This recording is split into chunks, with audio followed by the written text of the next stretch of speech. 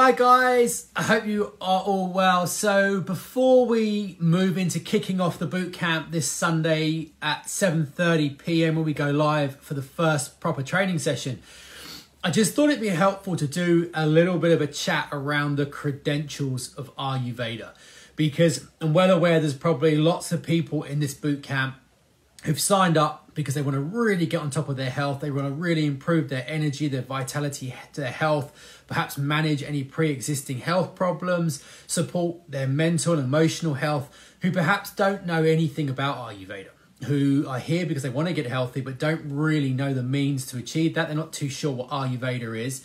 And we'll be exploring this obviously in a lot more detail as the boot camp unfolds. But I just thought it'd be interesting just to give a bit of an update, I suppose, in terms of where Ayurveda is now. What are the credentials of Ayurveda? What does Western evidence and Western research show about how and why Ayurveda is so effective? And generally speaking, I think in anything in life, things that don't work don't last. Okay, in any context, things that don't work, they're very quickly phased out.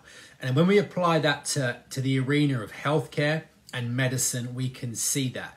Why is it that bloodletting, if you were the upper echelon of society, you were a royal or an aristocrat, one of the few things you could afford 200 years ago was if you were sick, they did bloodletting. Doesn't work, no longer being done.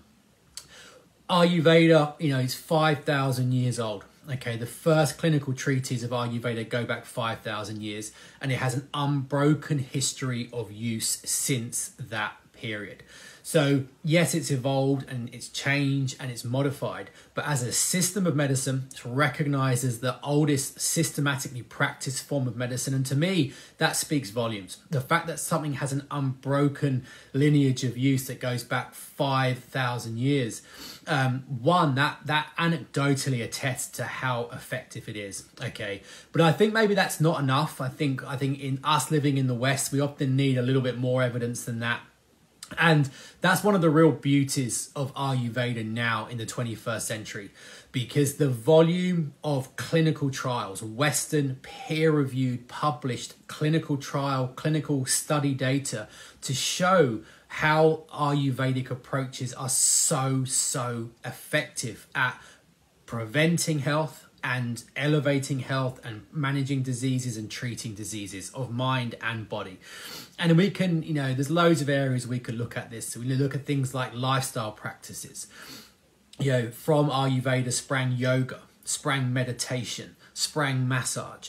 All of those clinically trialed, clinically proven to support physical health, immunity, reduce inflammation, improve emotional health. So the lifestyle practices, things like circadian medicine. So on Sunday night, we're going to talk, the first Ayurvedic ritual that we're going to talk about is something called restorative rhythm.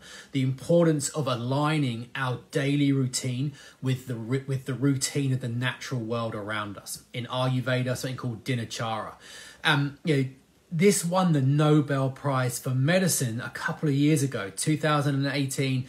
This concept won the Nobel Prize, the upper echelon of medical research. You can't get a higher award. And it wasn't one for a surgical intervention. It wasn't one for a drug trial. It was one for lifestyle medicine. It was one by looking at the effects of our circadian rhythm on supporting immunity, on its anti-cancer benefits, its anti-Alzheimer benefits, its anti-heart disease benefits, looking at how our circadian rhythm is absolutely instrumental in keeping us fit and healthy. And if you look at how that correlates to Ayurveda, it's saying the same thing. We've got to be getting up at the right time, eating at the right time, going to bed at the right time, looking at herbal medicines, hundreds and hundreds of clinical trials looking at the effects of Ayurvedic herbal medicines in every arena of health.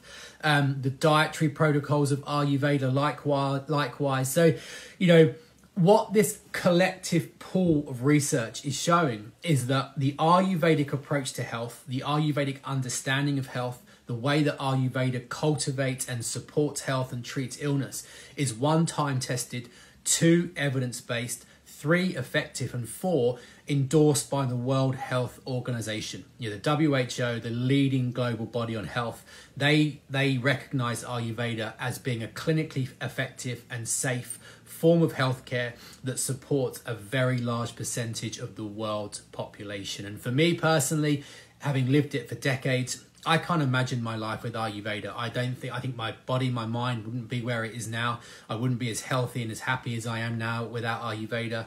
Yeah, we've worked clinically with Ayurveda for almost 15 years, and I've seen it transform the life of thousands of people. So yeah, it works. It works. The evidence shows it works. And the aim of this boot camp is to allow it to transform your life in the way that I've seen it transform mine and thousands of others. So super excited. Let's create a movement. Let's create an Ayurvedic revolution, an Ayurvedic movement where we help people to just transform their life, to take control of their life via Ayurveda. This boot camp is about that. So get your friends, get your families, get anyone you care about to join, so we can all be in this together, and make the most of this week.